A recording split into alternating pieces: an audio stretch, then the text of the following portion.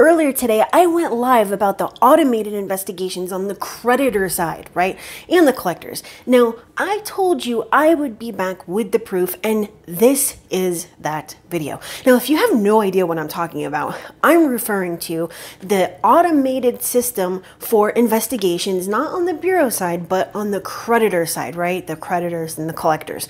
You see, most people think that it's actual people that are investigating, and this is just not so. So if you want to see the documentation, you go down into the description, and among the other links, such as for the one-to-one credit consultation for me to take over your file, or the free subscriber hub where you can get access to a ton of awesome content, you will also find the link to this 3-page document, and this is information taken from my course, all right? Now, for those of you that are working, that are driving, that are walking, that are at the gym, we are going to go over this, not line by line basically, but I'm going to read it with you just because you might not be looking at the screen, okay? So, automated investigations on the creditor side. And you can pause right here to go download this document and read it with me, or you can look at the screen, or just listen to me and access it later, all right? So, for large creditors, eOscar includes a batch interface that enables them to receive and respond to large numbers of disputes via web services, which means that they can do so without any human intervention at all. All right, and this is taken directly from eoscar.org, okay? This is also the FTC report to Congress on the FCRA dispute process from August 2006. So the creditor's computers could, in theory, simply receive the file, look up an account in their records, and respond as verified if they found the account, and do it all automatically via computer software. When a creditor is automating their investigations, it is impossible for the investigation to consist of more than just checking the dispute information against their records. So, for example, a creditor reports a fraudulently created account for a consumer who happens to be a victim of identity theft. And pausing there, this is actually an example that I used earlier when I was live. Okay, so the information is reported based on the creditor's records. The consumer sees the error on their credit report and disputes the same account in the usual fashion. When the creditor receives the dispute from the bureaus via eOscar, they check their records for a matching account. Remember, we were talking about the matching algorithm and the formulas that they use. If they find it, the item gets, quote unquote, verified. Of course, they will find it because the incorrect reporting originated from their records in the first place, right? Now, in the Bennett testimony, it was said this way: nearly every major furnisher who has been deposed has confessed to a policy of automated investigations in which the consumer has almost no hope of obtaining relief. Did you hear me? In which the consumer has almost no hope of obtaining relief. The furnishers merely proofread the form from the CRA and match it to the data within the computer's account screen. There is no other means by which to verify and correct a credit reporting dispute once the error has worked its way into the furnisher's computer account record. None of the major furnishers of which I am aware reviews original documentation or, documents or paper records. You see, if you go back to even as far back as 2017, I let you know that you'd be wasting your time if you forward any documentation. I also let you know if you dispute online, documentation does not get forwarded over to the creditor. I also let you know that when you dispute, when you send in documentation, it doesn't get sent over to the creditor. Okay, and here's proof from someone who used to work with, I believe it was Equifax, right? So the things that I tell you are not just off the top of my head, and I'm not just making up. I can prove every single thing that I say. All right, back to this. Even if creditors aren't automating the process entirely, the term investigation is probably a little generous. Here's another sample from the Bennett testimony. In pretrial depositions and in evidence at trial, MBNA admitted that its sole procedure for handling consumer disputes under the FCRA was to compare the CRA data to its own summary of the account in its computer, that itself was the subject of the consumer's dispute. pausing there.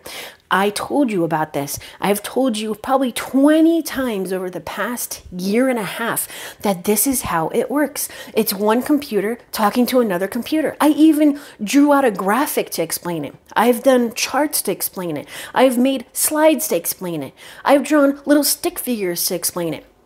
And here's the proof, again, from a lawsuit, from testimony, okay? Back to this. MBNA's 12 investigators were expected to perform an average of 250 investigations per 8-hour day. They were never to consult original documents and were not provided any means by which to determine if the account summary within their computer was in fact accurate. Did you hear that? That's absolutely crazy, okay? And I'm not going to read this next part very simply because we're not going over that information from my course. And if you do want to check out my course, the link to that is in the description, all right? The consequence of automation. So the main consequence of eOscar and dispute automation is that, to put it bluntly, consumers end up getting the shaft. Automation in itself is one tool that the bureaus use to cut costs and increase profits, and it's just another reason that a need for credit repair experts exists, right? So automation makes things easy for the bureaus, but complicates the repair process for average Joe consumers, or as I call them, average Jane and Joe, who understandably don't understand why the dispute process, the disputes that they just sent with accompanying documentation to prove their case just came back as verified.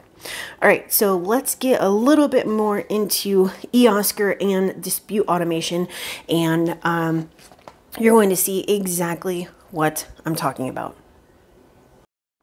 Now we get to the super juicy stuff that you have been waiting for. All right, so as we've already mentioned earlier, eOscar features a batch interface for larger creditors. So here's a quote from the eOscar website.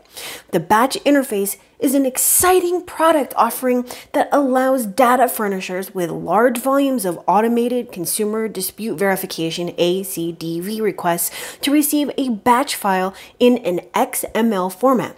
Once the file is delivered, each data furnisher can further automate the development of responses to ACDVs. The development effort by the data furnisher to achieve the benefits of the batch interface will vary depending on the data furnisher's internal business and compliance requirements. For example, one data furnisher may choose to auto-populate the response fields automatically for staff review prior to submission. This business plan would save your staff the time and potential errors of data entry.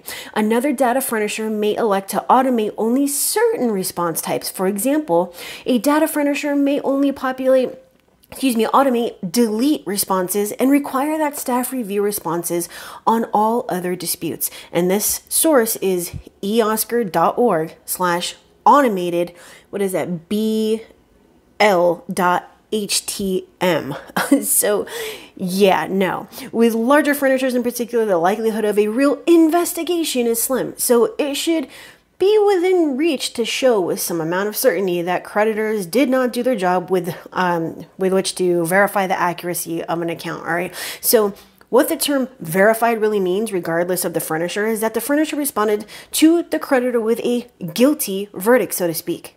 Is it verified because the creditor said so? That's it? Or is it? So as you can see, every single thing that I tell you, I can back up with the actual proof and the facts, okay? So this absolutely blows my mind that people still think that there's actual other people that are investigating their disputes. And then you wonder why these things take so damn long. You wonder why it's so difficult to get off your late payments and your collections and your charge-offs and anything banking related. We're talking about big ass banks that don't want to lose money. And this is one of the ways, obviously, that they're not going to lose money. They don't even investigate because, again, it's one computer talking to another computer about their matching records, okay? The bureaus are reporting what the creditors are giving them, so obviously the information is going to be the same, okay? And these 2 pages that I am reading from, I will also put with the other 3 and post the link for you to download this. Now, if you want to learn more about how this works, this is taken directly from my course. You can go down into the description and access that. But we're going to talk about more about this later. But if you really want to hear what I have to say, then you can go to capiche.fm/ask-Kristen to join in on my live podcast. Otherwise, as I mentioned, if you need help, you want me to take over your file, see if I can take over your file and get you better results, because I know these things and I know how it works and I don't get frustrated and I do get the results, then hey, I'll see if I can help. Use the link in the description to schedule a call. Otherwise, go down, check it out. I've got a ton of resources for you so that you can learn how to do factual based disputes and actually get the results. All right. Now, if you found value in this video, and I don't know how you could not find value in this video, just saying, hit that like, let me know. And if you haven't done so already, subscribe and smash that bell for notifications. Because even if you are subscribed, if you don't hit that bell, you're not going to be notified when I post a new video. All right. So I'm going to get this up on, into post-production. So I will see you later. I might go live. I might not. I might do my live podcast. I might not. And I might just see you tomorrow. Who knows? Have a wonderful day. Stay safe. Take care of each other and be well. Bye.